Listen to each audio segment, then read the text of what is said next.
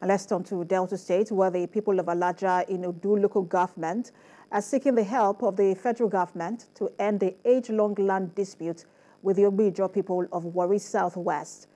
They say since the local boundary demarcation committee has not been allowed to complete its job, the federal government should prevail over the situation to prevent a fresh crisis. Iken Amechi reports. September last year, leaders of these two warring communities signed a peace accord at the instance of the Delta State government and the police. But according to the Aladja people, who are today protesting due to the reluctance of security operatives on the Delta State government, the problem is still lingering over the boundary issue that has caused a number of deaths. They want the intervention of President Bola Ahmed Tinubu. Simple decision was reached. Demarcate this land down to Krokoto River. And they are backsliding. What is the reason?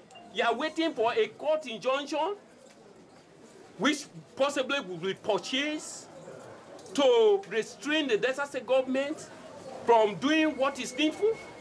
That is why we are here. The federal government should come and intervene if Delta State government is not strong enough to take a decision.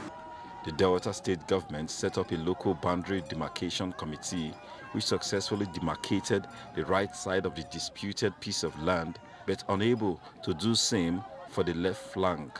The reason, they seek the assistance of the federal government. Where there is no peace, there is no development. So the state government has tried a lot, but of no avail. So what do? We call on the federal government to come to the land, look it, and demarcate it because we fear.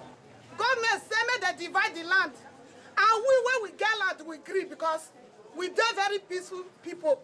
We don't want crisis. They don't divide one side.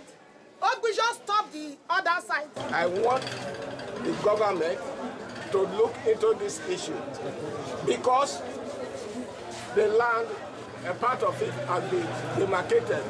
The other side, I don't know why it has not been demarcated. The Urobos in Aladja in the Udu Council area and the Ijohs in Ogbe-Ijoh in Warri South West Council area have enjoyed a cordial relationship before this boundary tussle set them on the edge. But a quick intervention is believed will restore peace to these neighbors. Iken Amechi, TVC News, Aladja.